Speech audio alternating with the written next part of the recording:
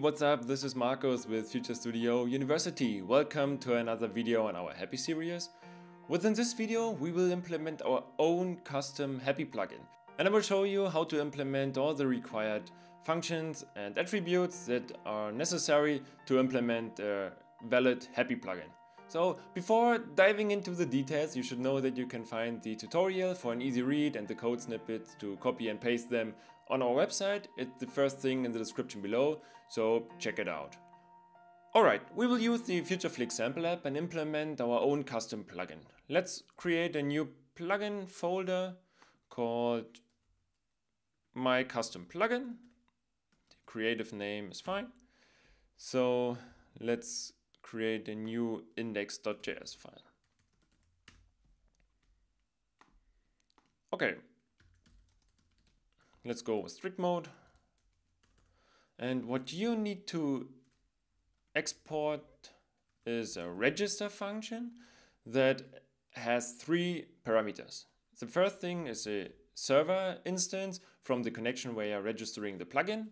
The second parameter is an, let me type it correctly, options object, and the last parameter is a next callback, which indicates that you are ready with the functionality that you want to implement and the next plugin can be registered on that connection. Alright, so within the plugin itself, because you have access to the server instance, you can do whatever you want, like adding a route or register another plugin or extend the request lifecycle. So you can do whatever you want. Usually what we do is we have a list of routes that we are registering with their specific route handlers. But yeah, it's up to you what you want to do with this actual plugin. So let's say you want to just add a new route. You can do it directly with this one and pass an object. You know, it's the method, the path,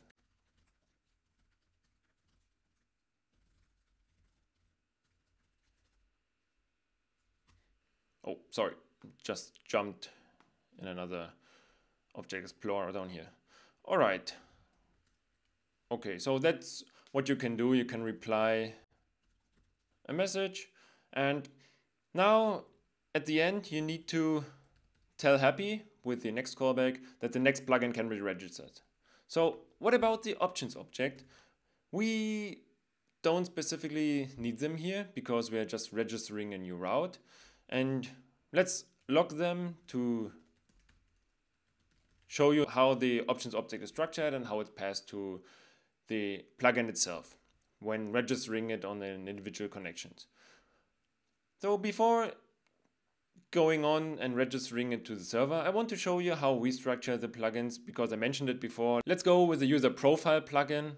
You can see that we require a routes file, which is located besides the index.js file, and we want to render a view, so that's why we set vision as a server dependency. Then we register the routes, just log that the plugin is registered successfully and tell Happy to register the next plugin.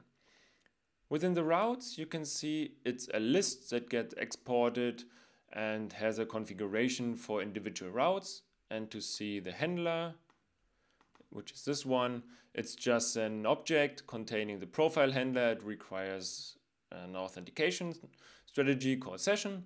And within the handler, we're just returning a view, which is the profile view. So kind of simple. You can do more complex stuff like extending the request lifecycle, which I already mentioned. Let's jump into this in a second. For now, let's register the plugin to our Happy server. You can see that there are individual plugins we are already registering. Let's register our new custom plugin. There it is. All right, so let's start the server and see how it goes. Let me see. Yeah, well, I talked about it and didn't implement it. So let's implement the required part, which is the attributes.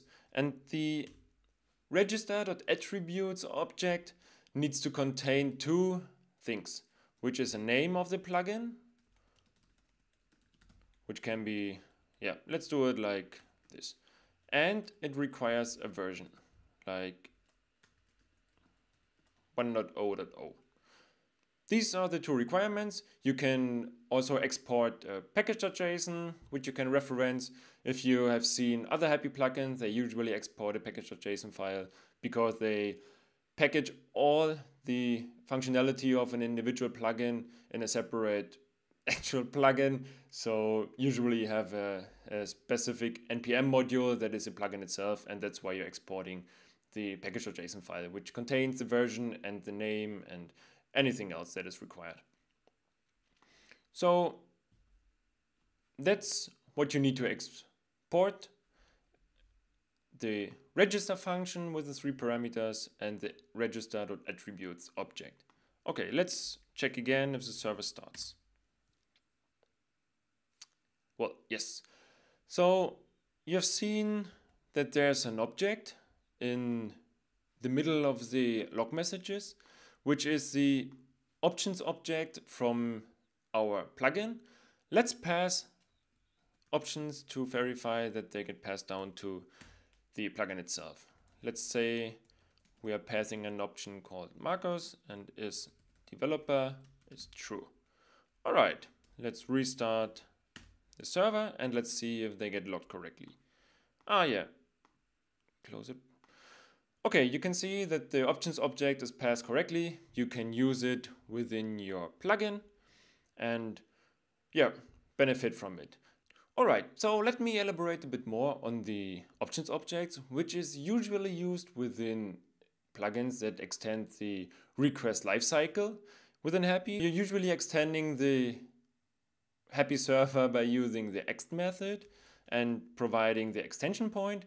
So let's have a quick look at our Hapi cheat sheet for the request lifecycle. You can download it from the link below in the comments. Check it out. It's for free. It's a very nice image that you can use and learn which values and parameters are available at which stage in the Hapi request lifecycle. So let's see.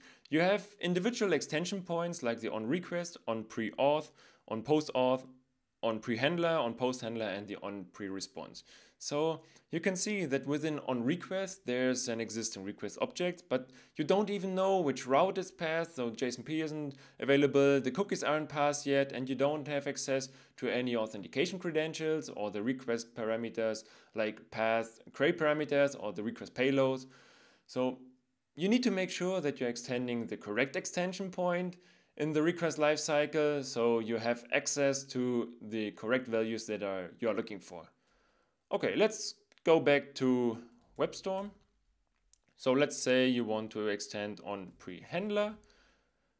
Okay, jumping back, you can see that onPreHandler has all the values available. The validation already passed for your route handlers. So in case it didn't pass, it will jump automatically to the fail action handler, which we will cover in another video. But for now, you should know that for successful validation, you will have access to every variable within the request in the onPreHandler.